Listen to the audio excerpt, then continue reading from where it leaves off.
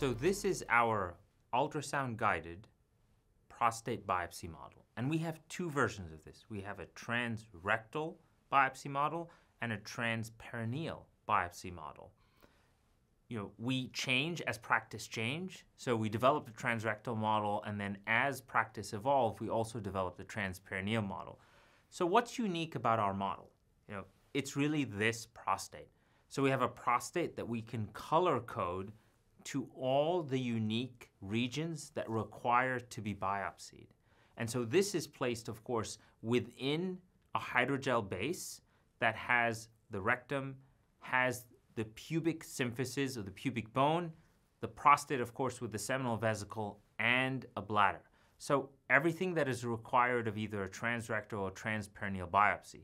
We did a significant amount of work on our hydrogel to really make it ultrasound compatible so that you have those hypoechoic focuses while at the same time not interfering with the ultrasound. Each one of these regions, when you pass the biopsy gun through, will give you a unique color.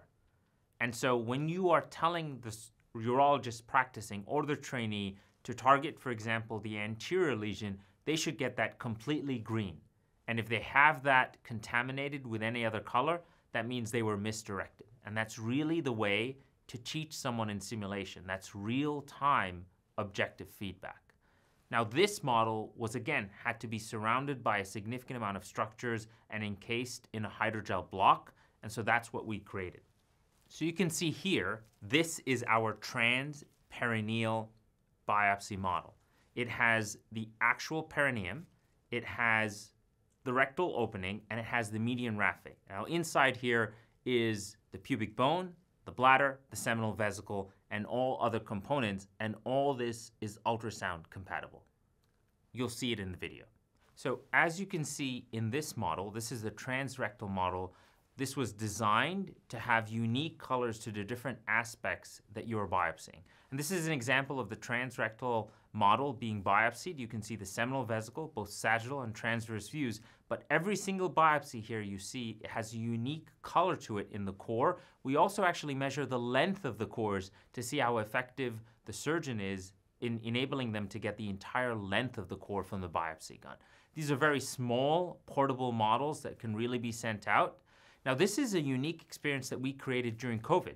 We were stuck with not being able to really have in-person teaching, and surgical skills have to happen in person. So this is one of our residents, and we used what we call a combination of a cloud-based mixed reality software, mixed reality glasses, and as well as our hydrogel models, where this trainee was in another room down the hall, and I was sitting at what I call my command center, where I can see several views, and I'm able to guide them through with audio. And my hand, as you realize, in the right lower corner, as I put my hand underneath that webcam that's in front of me, you will be able to see that that overlays as an image with the trainee. The trainee is also wearing mixed reality glasses where they're able to hear and see my hands move in their field of view in somewhat of a transparent way. You can see it right there. So I'm guiding them through how to pivot the ultrasound in order to get the correct biopsy.